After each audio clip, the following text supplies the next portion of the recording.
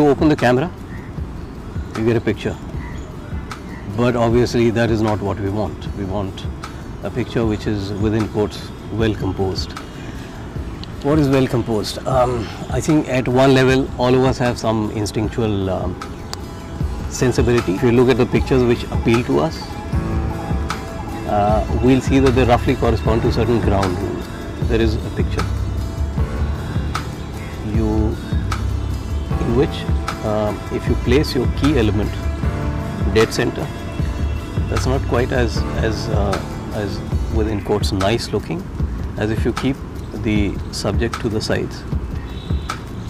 Going a little further, if you happen to cut the picture into 3 parts, horizontally as well as vertically, and then at the points where your lines happen to intersect, that is where you put your subject of interest. It somehow appeals to us. And this evidently was arrived at after seeing a lot of pictures which look good to us, and then it became enunciated as the rule of thirds.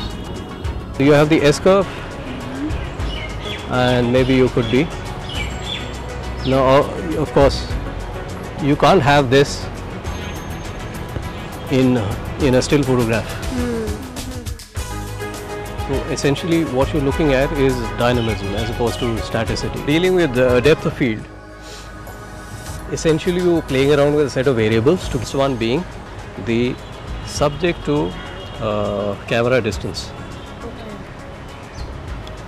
The other one being the focal length or the zoom. Yeah. And the third is the aperture. You can change point to be from this to this.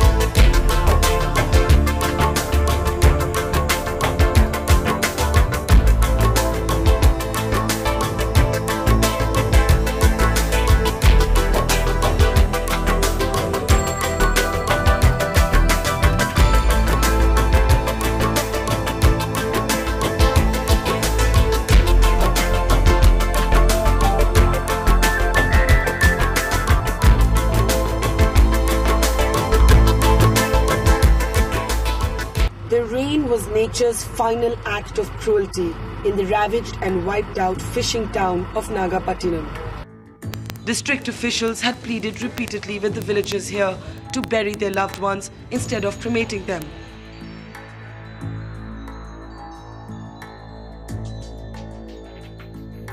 The sea has left countless little children orphaned.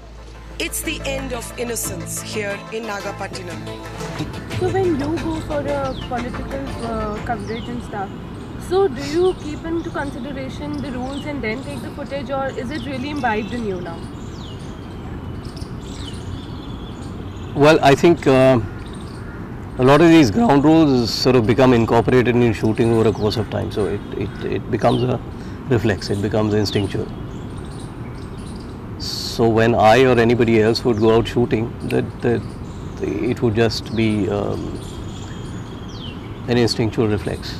In your eventual resultant broadcast picture, you often have lines of ticker which run across the frame. So you probably end up with something which is like this, which is not quite done, because then you're sort of guillotining your subject.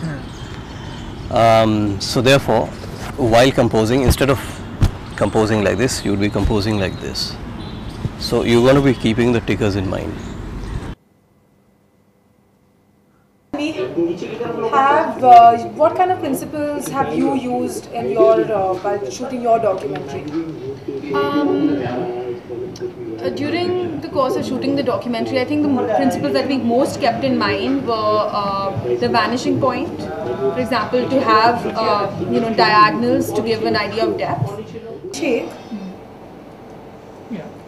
what principles have you used while you were composing your shots? Please stop it. What principles have we used? We only used one principle, and that's not to follow any of the others. And let's see how it turns out. Yeah. Okay, what do you remember about photo composition principles? See, I religiously follow the Fibonacci series, and since I've learned that, I'm doing it for still and video both. मुझे आपसे ये पूछना था कि आपने कौन से principles आपके डॉक्यूमेंट्री में इस्तेमाल किए हैं, अगर आपने किए हैं? फोटो कंपोजिशन को लेकर हाँ जी। बेसिकली हमने एंगल्स का उसमें सबसे ज़्यादा ध्यान रखा है, फ्रेम का ध्यान रखा है, और फ्रेम जितने भी लिए उनके अंदर सबसे ज़्यादा ध्यान रखा है कि हर फ्रेम के अंदर एक डेप्थ